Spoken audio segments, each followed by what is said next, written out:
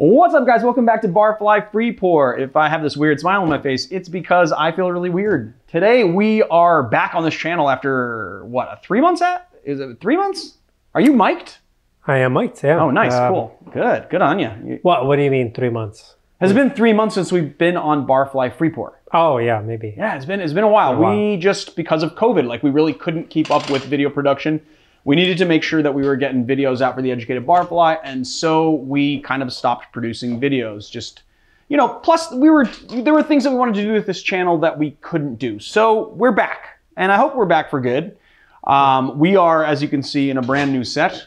We took a lot of our downtime to build it. We have been down in a second lockdown for about a month, and this is the first time that we are shooting. So here we are. Today we thought we'd do a very quick and easy glassware episode. Now, this isn't going to be a super technical episode. It's just going to be answering the questions of where I get my glassware, because everybody asked me that question. Well, maybe not everybody, but a lot of people ask me the question about where we get our glassware. And the answer to that, quite simply, is we get our glassware from a lot of different places. Sometimes we get it from Amazon. Sometimes we get it from restaurant supply stores. Every now and again, I'll find like a store that's going out of business, or like Sur La Table, for instance, and I'll go in and kind of grab cheap glassware. We get it from, before COVID, we were getting it from Goodwill and secondhand stores. But one of the places that we get really good glassware, which is pretty cheap and kind of awesome, is IKEA. And one of the reasons why we wanted to do this episode is because almost all of you, if not all of you, have access to IKEA. So, you know, a lot of the things that we run into, the problems that we run into here on the Educated Barfly is I'll recommend something and people in other countries, it's difficult for them to get. But IKEA is pretty universal. It's one of the few companies that are like so big that they're multinational. And I mean, I can't think of a country they're not in. I'm sure there are some, but I don't know what those are. And I thought that I would unpack some of my favorite glassware, some glassware that Marius found. And ones that have really cool cocktail applications. Shall we get started? Yes. I think we should. Okay. So I'm going to go with my very favorite find first. It is this, I don't know how to pronounce it, Salskaplig. Salskaplig. Is that good? What is it? Well, are you putting me on the spot now? Yeah, I am. Salskaplig. Isn't this aren't these your people? They're the neighboring people. Well, there you go. So you have more of an idea than I do. Yeah. Salskaplig. Salskaplig. Salskaplig. Okay, cool. So, which means, well, now I'm blanking on it, but it means, like, festive. Festive. Oh, well, that's great. What I really like about this glass is that it is like a really nice cobbler glass. I really want to put something in crushed ice and lots of fruit on it. It is just a really nice glass. It is a $9 for a 4-pack. So some of these glasswares are kind of come in 4-packs. Some of this glassware is going to come just like a la carte, if you will. $9 for this. It's a 9-ounce glass. It's really pretty and very festive, as the name suggests. I'm going to save this one because this right here I'm very excited about, but I have kind of a spiel about it. Right here we have some nice Pilsner glasses. This is like the Pilsner shaped glass right here. They're 14-ounce glasses. They're really nice. They're not too wide. I kind of like that they have like a nice beveled, you know, that V shape is that beveled kind of shape to it. They're not very clean. Sorry, these guys have been in the garage a little bit, and we were building. I think they're kind of like water glasses. Yeah, I mean, yeah, I guess so. Yeah. Yeah, this is going to be nice. This would be nice for a Collins, though, I think. Or actually, what I really like these 14-ounce glasses for is, again, like tall crushed ice or pebble ice tiki drinks, or just tall, any tall pebble ice or tiki ice. But this would be really nice with like a nice column spear in it. It might be a little bit voluminous for a Collins. I usually like to go with a 12-ounce glass for that, but these are really nice. And they're also very elegant glasses. And they're called like candy. What's that? They're called like candy. They're called Godis? Goodies? Yeah. Godis? It's like Goodies? It's like tasty little treats. Here, treats maybe. I'll put them to the side as we go through them. Here we go. Just some champagne flutes, 7 ounces, a 6-pack for $4.99. I think this one was $9. Also, by the way, this was the most expensive one at $9 for 4, and then the 6 water glasses were $4.99. This is $4.99 for 6 glasses as well. It's kind of a voluminous, you know, at 7 ounces is a pretty big champagne flute, but it's a nice one. I do like it. And so I don't really have much to say about champagne flutes, but we got some. We will definitely use them in upcoming episodes.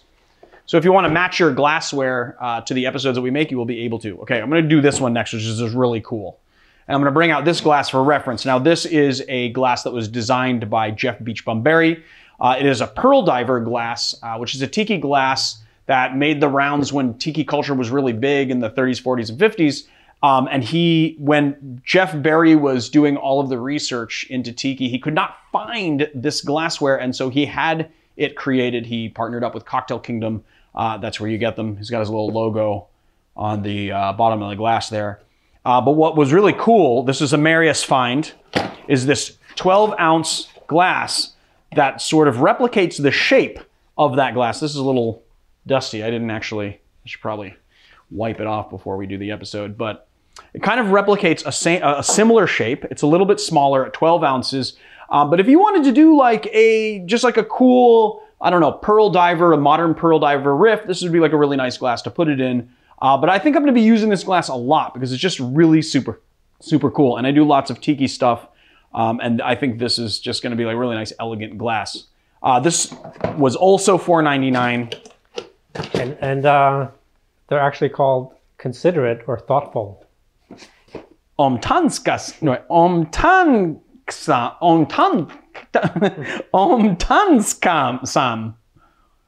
Do you say it? Omtangsam. Omtangsam. Omtangsam. Well, there you go. I like the little sing-songy voice that you do when you pronounce these Swedish words. Okay, so here's some a la carte glassware that I really like. A massive 8-ounce martini glass if you want to pretend you're James Bond, or you want to have a regular sized martini in a massive glass. Here you go. Pretty nice, pretty self-explanatory. I'm going to get busted on this. Is this a Weizen glass? Every single time I say this is like a Pilsner glass or something, everyone goes, das ist ein Weizenglas. Like all the Germans get really upset, but it is a nice beer glass. And then there's another footed beer glass here. All of this glassware, all of these a la carte glasswares range from $1.99 to $2.99. They're really, really cheap. And they're pretty cool.